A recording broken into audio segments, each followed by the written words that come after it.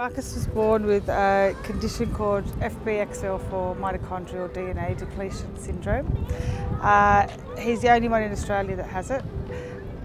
It pretty much is that he is deficient in the energy that in the mitochondria, in the blood cell that runs his body. So he has epilepsy, hypertonia, tracheomalacia, which is floppy airways.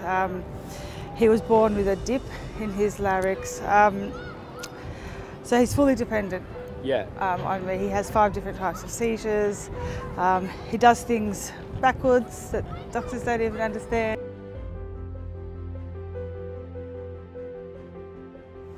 You obviously went out and you seeked and you found maple. Can you tell us what that journey's been like for you and for your family?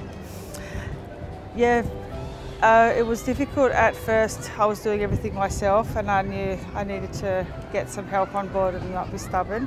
And from the beginning, they could see I was hesitant, but they were very kind, understanding, non-judgmental, what you need when you're in that position and you're vulnerable. You know, I asked for specific workers that would fit into our family, and they've always hit the nail on the head and come through for us. And we just have new family members now.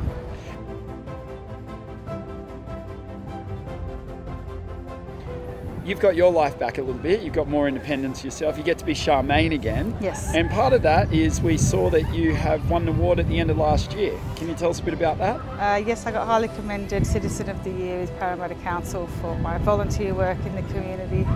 I like to pass on my knowledge and help the young kids in the area, plus take them all under my wing and love them, and it makes me feel good, and that's who I am.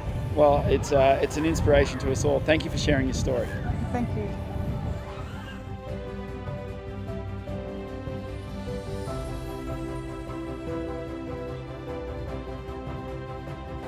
I am able with maple.